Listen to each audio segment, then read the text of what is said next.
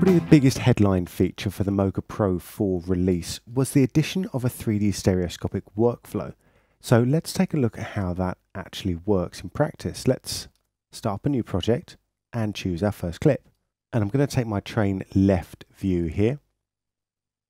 And let's now add our second view. So we're going to take the right view here, hit OK on that. So now we have two streams coming in. So by the Format tab, we also have our Views tab. And this is where we can tell Mocha that we are going to be working with this in a multi-view project. So we currently have two views, our left and our right, with the abbreviation of L and R. We can change these up if we want to. What we could also do is change up the color of the windows that's going to indicate our left and our right here.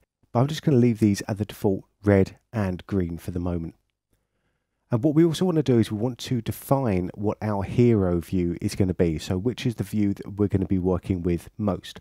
And this is completely shot dependent, but here we're just going to stick with the left view. Last thing is to give this a name. We'll call this one Ben 1, hit OK, and we'll just load that in. Now the footage that we're using for this tutorial is coming from the RMIT 3DV library and is available to download there. Now if we take a look up at the top at our viewers, we have our left view, our right view, and you can see as we click through these that we are working with stereoscopic 3D files, so the offset is slightly different. And we can also use the keyboard shortcut of 1 and 2 just to toggle between those views as well. What we also have up here is our 3D view here. And so at this point we can choose how we're going to view our 3D clip. If we have, we can view it interlaced. So depending on your system, this is going to show you the right view, or we have an active 3D monitoring system set up, then we can choose active. You can also set this to anaglyph as well and choose whatever flavor you want. So red cyan or green magenta. And this gives you a quick and cheap way of testing out your 3D file there. What we also have is our difference view, and this is going to be useful later if we need to manually figure out the offset between these two streams of video. But for now, we'll keep with the anaglyph so you can actually see what's going on here, but I'll turn the 3D off. Alright, so let's come in and create our first couple of shapes. What I'm going to do, if we play this clip through, what I'm going to do is just quickly create a little roto spline of the front of this train here. And at the moment, I'm just going to treat this like a normal monoscopic piece of footage. So I'm going to create my track mat, which is going to go over the girder here.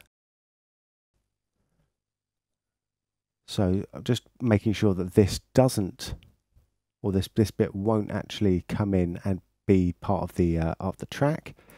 So I'll call this one girder / track mat TM.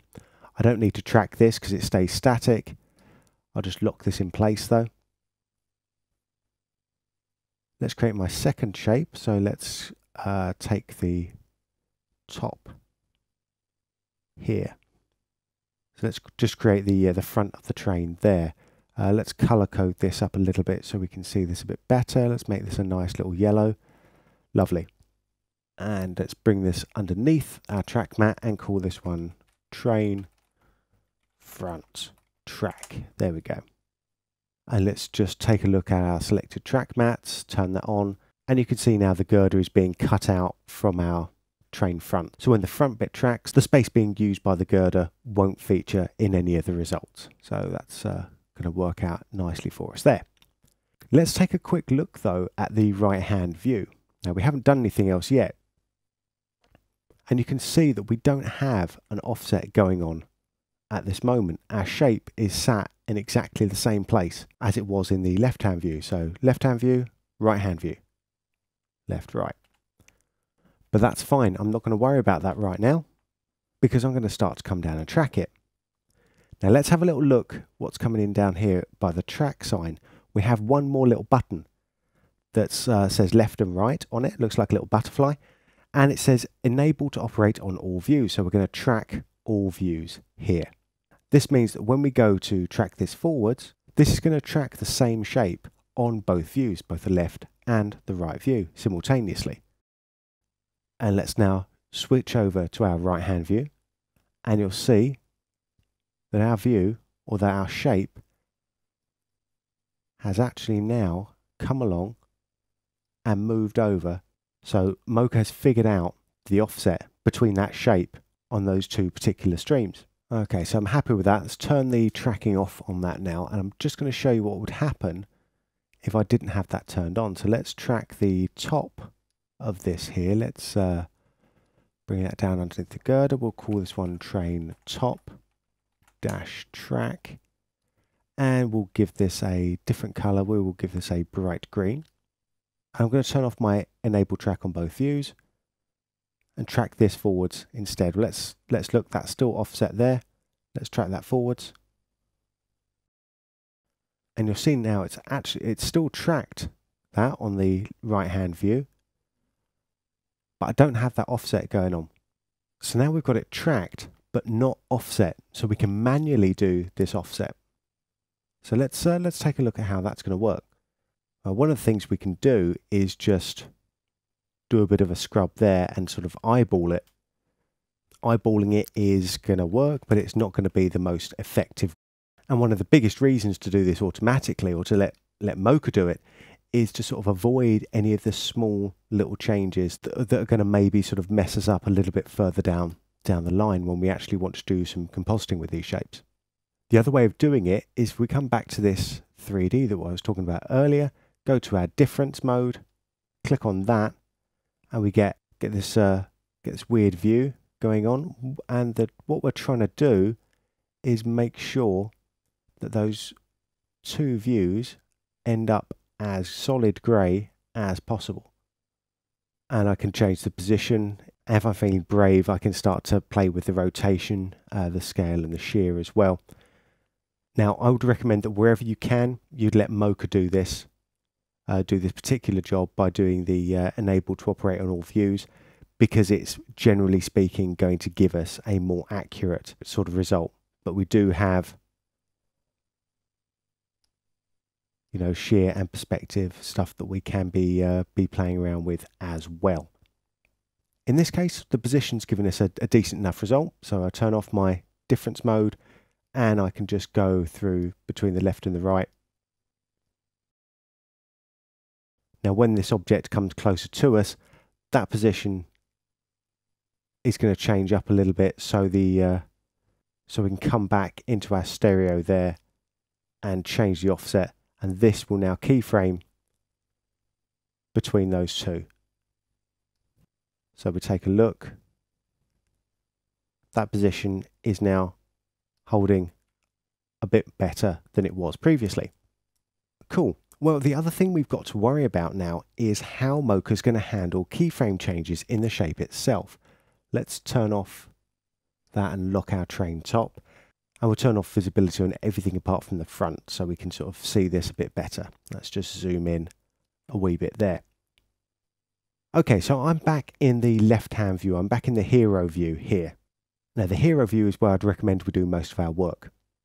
So if I wanted to now come in and make adjustments to this and to tighten things up, because currently we've just got this set as a track. If we wanted to use this one actually as a shape, just rename this here, we can start to do that. But as I play around with this here now in my left-hand view, let's take a look what's going on with the right-hand view. That all looks good. That's still looking good, and that's because we're on our hero view. So let's move this over a little bit here, and what I'll do is I'll come up and I'll add another point in here, bring that up there. There we go. Back into our picker tool, and let's do something a little bit weird on this one. Let's move this out here and check what's going on the right hand side, and that's still updating, because what we're doing is we're changing things on our hero view. So when we move to our other views, all those changes are going to be updated automatically. But what happens if I change something on my right hand view here? Let's bring this one back. Now this is my non-hero view. Let's switch between the left and right. Okay, this has got a bit interesting. Now, because I've changed things on my non-hero view here, that hasn't updated it on my left-hand view. It's only updated it on the right-hand view. And if we look down at the timeline here, we can see, if I move this away, we've got two different types of keyframe. Our green keyframe, which is the one we've set for the left-hand view, and that is pointing to the left. And we have our red, which is for the right-hand view, which is pointing to the right. Okay, let's move this over here for a second. Now, if we want to directly modify the control points in both views, when working in either view, we turn on this button down here. It's under the key controls, and this is the apply keyframe changes to all views. So I'm working in the right-hand view. Let's come over here, bring this one back here, and you can see now it's made a green left pointing arrow and a red right pointing arrow. So there's split left and right keys here. And we can easily see actually which view we're working in at any time, because check out the red arrow here. We're in the right hand view. So currently the right arrow keyframes are solid. If I turn us back into the left hand view, you'll see that now my green left facing arrows are solid here. Now the most common workflow that we're going to be using here is going to be about coming in, working in the hero view to do most of the hard work here, just doing all those shapes, and then coming into the non-hero view at the very end and just doing any of the small sort of changes that we need to make.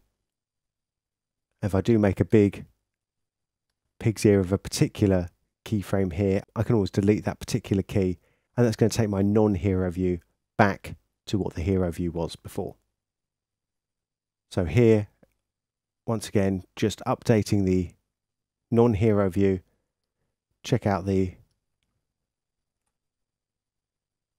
difference. In the hero view it goes up, then comes back in, following the keyframes here. And in the non-hero view, the one I've just changed, because I've got this keyframe here locking that one back in, that now works independently of the hero until it gets to the next keyframe, where it's going to go back to following the hero shot. Cool. Well, let's just let's bring this in here, come back to my right here and delete that keyframe, so everything's working out quite nicely. All right. Now, when it comes to exporting our data, we have to be aware of what our host program is capable of. So let's export out the tracking data first. And let's come over, we'll do an After Effects transform data to begin with, and we'll do this on our train front. And you can see that I can take out either my left or right view here. And at this point, I'm just treating it like normal tracking data. So copying it to the clipboard, let's come into After Effects. And in After Effects, I have a simple sort of camera rig set up here. So I'm going to come into my left eye view, come to my text, and let's just paste that tracking data in there. So that's looking good there. Come back into Mocha, export out the tracking data one more time, this time taking out the right hand view, copy that to the clipboard, back into After Effects, over into my right hand view here, come in, edit, paste that in, take a look back at the stereo view again, and we can now play that back in stereo just to check that that's working out how we need it to. And we could do the same sort of thing with the mats as well. So, you know, if we needed to take the shape data out of our girder here, you know, export out that shape data, take it into Mocha shape data for After Effects, take out the left hand view first, selected layer, copy that to the clipboard, over into our left hand view. Let's create a nice little track mat. So let's do it properly. Come in, call this one track mat girder, edit, paste Mocha mask, and then set the track mat on the text to be alpha inverted, and that will cut out that there. Do the same on the other eye. There's currently no way of speeding up this process. It is a bit of a manual kind of job, but at the end of it, we now have our a little stereo text and shape data come through. But if we're taking out the tracking data to another programs, for example, Nuke, take out the Nuke 7 tracker, We can export out all views and they'll come through as a single node. It's a single track node for you to work with. If you don't want that, then you can just choose, left or right view, depending on what you need. And the same goes for the shape data as well. We can take out the left and right views separately or export all views to a single node. So that's the basic workflow for stereoscopic work in Mocha Pro 4. Working with our multiple footage streams, and if we come into the clip, we can change the view mapping here. If we make a mistake and we want to change the clip over, left and right. So yeah, working with our multiple view streams here, then coming through, making our tracking either in both views or just in a single view and using the stereo offset, the manual stereo offset there, and doing the same type of thing when doing the rotoscoping work, working mainly in the hero view to set the first series of keyframes, then making any small adjustments you need in the non-hero view to ensure you get the best possible result from both your track and your roto data.